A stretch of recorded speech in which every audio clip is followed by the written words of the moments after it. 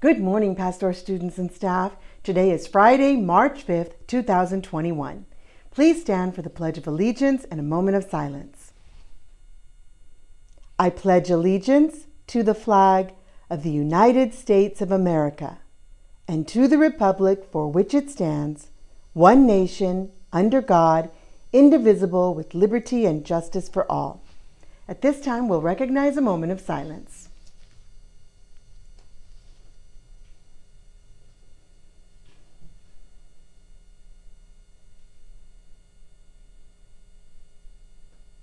Thank you, everyone.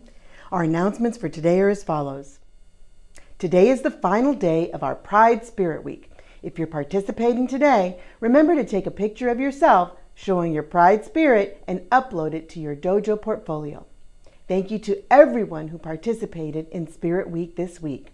Our next Spirit Week will take place the first week of April. More details will come as we get closer to that time.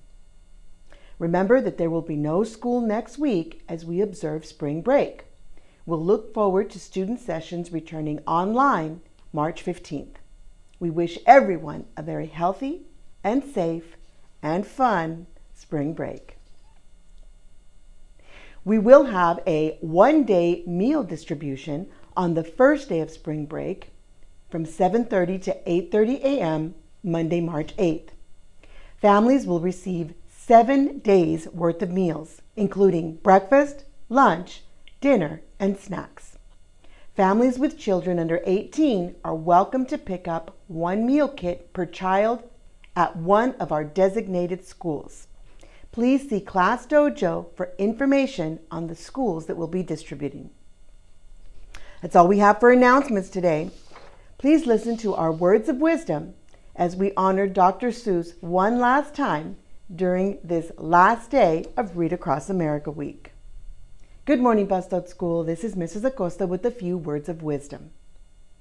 In his book, I Had Trouble Getting to Sala Salou, Dr. Seuss says, I learned there are troubles of more than one kind. Some come from ahead and some come from behind. It's true. Everyone has troubles. We might have troubles at home, troubles at school, troubles with friends. Troubles are a part of life. So what do we do with troubles?